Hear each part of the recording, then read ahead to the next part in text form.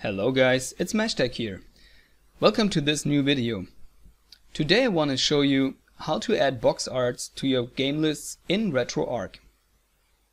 If you haven't installed RetroArch yet, I put you a link to my video where I show you how to install it in the video description. Box arts are just small covers to the games in your game list to show you or to give you an impression of what game you currently have selected in your list. It's a small image showing the cover of the game. So if you like to get box art for RetroArch running on your RG350, just grab it and let's get started.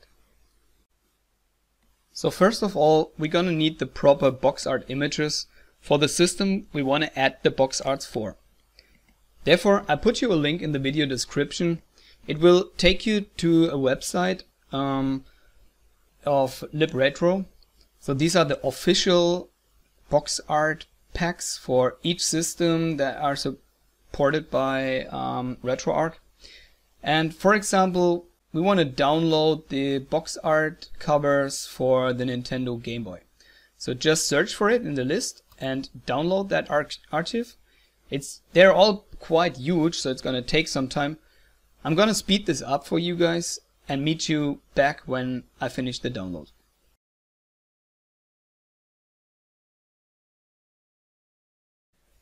Okay, now that the download is complete, let's jump over to our downloads folder and check what we've downloaded.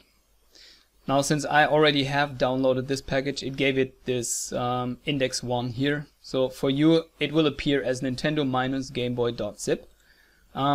Just extract it to take a look into this folder and see what we just downloaded.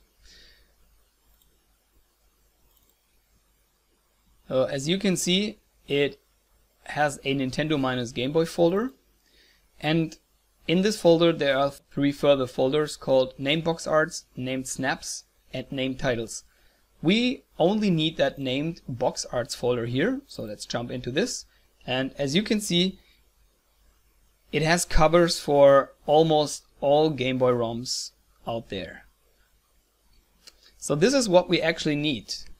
Now we have 2 options. We either copy the complete folder to our target. That's what I would recommend. Just copy all the box arts to your RG350, not to the device itself, but to the SD card. So in time when you add ROMs to it, it will always have the correct cover on board. Otherwise, if you feel like you need to save space on your SD card, I don't know what size it is, but the size should not matter. Like mine is 64 GB, so I don't care about 100 or 200 megabytes. You could select out all covers that you just don't need and leave the covers in that folder that you have ROMs for. That would lower the size for sure, but since I'm lazy and I feel like I don't want to put any more effort into this when I add ROMs, I just copy over the complete covers to my SD card. So just copy this and change to your SD card. So I already put my SD card into a SD card reader, and it's named RG350, and I created a folder called RetroArch in there. And in this folder called RetroArch, we need a new folder called thumbnails. Okay,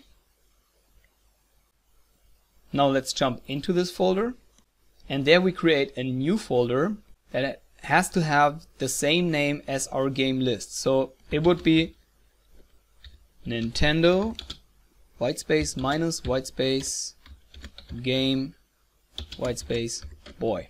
Okay, then we jump into that folder, and there we paste the named box arts folder. Alright, actually that's all we have to do. Now let's jump back to the RG350 and add these box arts to a playlist. So all we have to do is just to start RetroArch again. Wait until it has launched. Here we are. Go over to settings jump down until you find the playlist entry. And to show you guys from the scratch, go to playlist management. I'm gonna delete my Nintendo Game Boy list. So I choose it, say delete playlist. Okay, now I jump back, and again from settings, go down to your directory entry, find the thumbnails option, choose it, and now we have to set the correct folder to our thumbnails.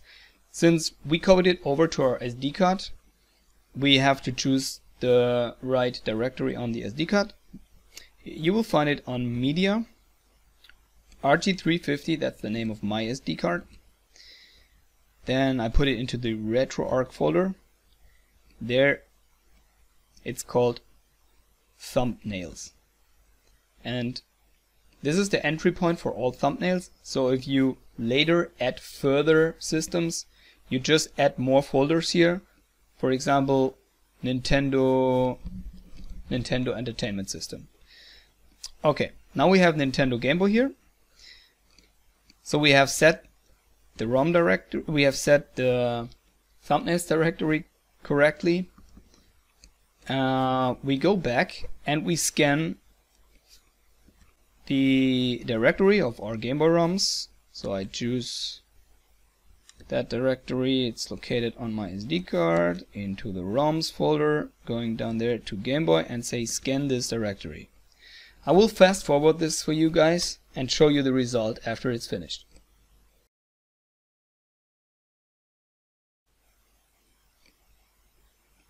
Alright, the scan has complete. Now press the B button to jump back. And now we have that new list over here, showing the Game Boy symbol. And if you switch over to that list, ta-da, you have the box arts for all your entries here. Now for all the other systems, it's pretty straightforward. Just go to the libretro thumbnail list, download the images for the system you like, come back here and scan for your ROM list. If you scan, use scan directory to scan your ROM list, it creates you a correct game list for RetroArch. And this is really necessary to show box art in the right way.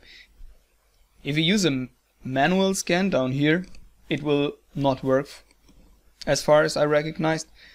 There are also alternatives out there to create a playlist on your own and copy it over to the RG350 with some external tool.